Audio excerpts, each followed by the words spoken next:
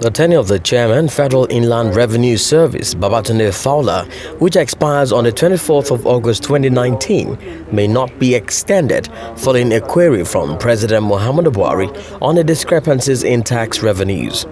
Fowler was appointed for a renewable term of 4 years on August 18, 2015, the year Buhari was elected president. He succeeded Samuel Odugbeson, who was appointed by former President Goodluck Jonathan. Fowler also held a similar role in Lagos State, Nigeria's richest state.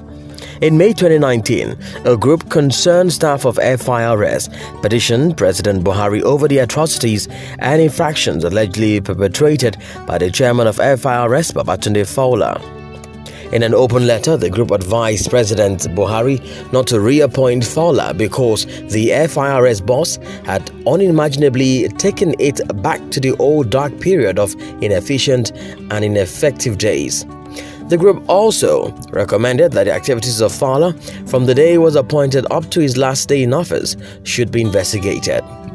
This may have prompted a query from the presidency, requesting for a detailed account of the discrepancies in revenues accrued to the federal government.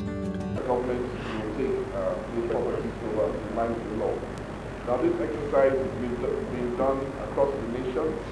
We have concluded the review in Lagos, in Osun,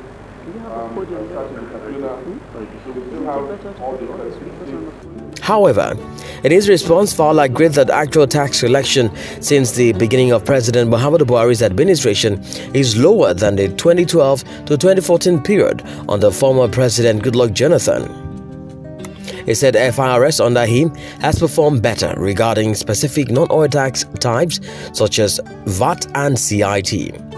According to FIRS, during the years 2012, 2013 and 14, GDP grew by 4.3%, 4.4% and 6.3% respectively, while in 2015, 2016 and 2017 GDP grew by 2.7%, -1.6% and 1.9% respectively.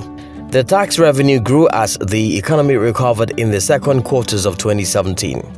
Further defending his stance, Fowler associated the lower tax collection in 2015 to oil market crisis due to the fall in commodity price compared to the period under Goodluck Jonathan and to the recession which slowed down the economy.